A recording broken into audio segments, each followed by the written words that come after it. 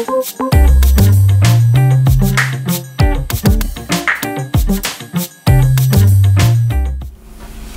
day and welcome back to the Family Cyber Clinic. This week we'll be discussing multi-factor authentication. Many of us are simply incapable of constructing or remembering complex passwords. We've shared enough videos about password security.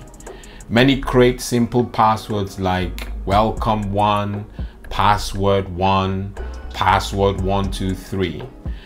You see, the clinic is always looking for ways to protect the few who fall into this category. Multi-factor authentication is just one of the ways to provide this protection, and it makes even the worst constructed passwords a lot more secure. Okay?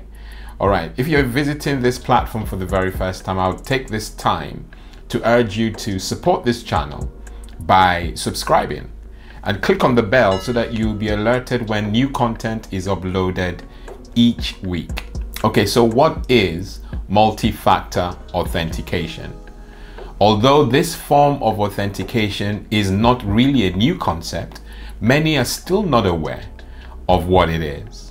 It's a technology used to ensure that the user is indeed the one who he says or who she says he or she is, by requiring him or her to provide at least two unique pieces of identification that prove their true identity. The main goal of multi-factor authentication is to make it more difficult for hackers and rogues to gain access to sensitive user information. Even if the attacker or the rogue manages to get hold of your password and compromise your account, he still has to pass, well, he or she still has to pass at least one more barrier before successfully getting into your account. So you can see how multi-factor authentication is beneficial. While this might appear to sound quite technical or overcomplicated, you've most likely used multi-factor authentication in your day-to-day life without even realizing it. How do I know? You use the ATM, right? You scan a card and you have to enter a PIN. That is multi-factor authentication. All right? Okay, so it's not new. It's been with us for a while. The clinic is just urging us to sign up to multi-factor authentication when prompted by our banks, our email vendors and all those, because it is useful. We've shared videos on enabling multi-factor authentication on our social media, and now I'm extending it to all platforms because it is useful. Okay, so what are the technologies? You may not know what they are. The authentication technologies, I'm sure many of you who use Barclays, for example, know about PIN Sentry. You've heard the word secure ID tokens. All those are the hardware-based part of the authentication process, where you need a certain PIN generated from your security token. You know, you also have a software-based token. They're called soft tokens.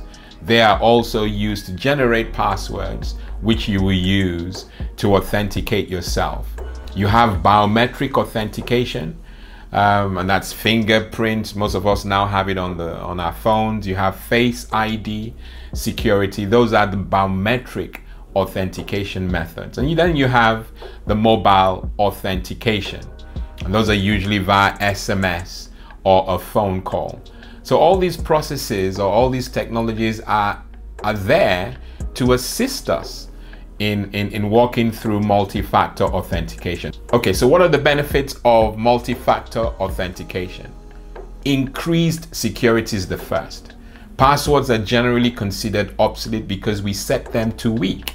We have videos that show us how to set strong and complex passwords. And so an added element to that authentication process will increase security. The second is fraud protection. So number of users on the internet increase, so are the rogues. So anything that can prevent the hacker from gaining access to our sensitive information surely is a very good thing. And then third, a simplified logging in process. You have something that only you know, you have something that only you have, and you have something that only you are. Something you know, your password, something you have, a secure ID token, and something you are, fingerprint or face ID. Combining those three, you're armed, okay? So those three are the benefits, amongst many, of multi-factor authentication. So in summary, the clinic advises all its members to use multi-factor authentication whenever you can. It's a useful ally in protecting your most sensitive data. Okay? Thank you. I'm aware that many of us, not all, many of us don't pay the required attention whilst working on laptops, computers, and tablets. I'm sure you're wondering how I know. I know because I'm a user just like you. We're often quite intimidated by some messages that we see pop up on our screens, especially when they're quite long and wordy. The message will often end with a call to action. Click here, skip, install, later, etc. Oftentimes we don't stop to consider the implications of our choices because we just want to get on with the work that we're doing at the time. The clinic advises that we must pause, breathe, and read each message that pops up on the screen. Each one. I know it's a burden, but read each. You see, the rogue is counting on the fact that you and I are going to be too busy to bother about what option to choose. And often, the first option you choose is the disastrous option that gets to install some rogue software or just some nasties onto our system. So we must pay attention to what we're clicking. Pay attention to the choice we're making. Skip does not always mean skip.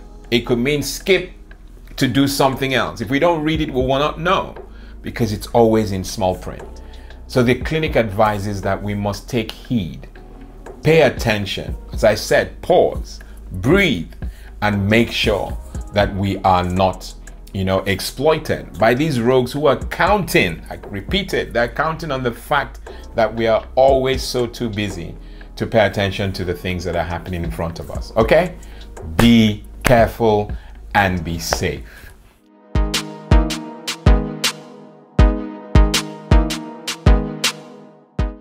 All right, the PowerPoint for this week.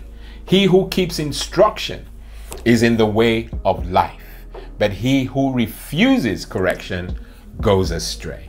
I'm your host, Cyber Pastor Lawrence Edem. Until next week, God bless and goodbye.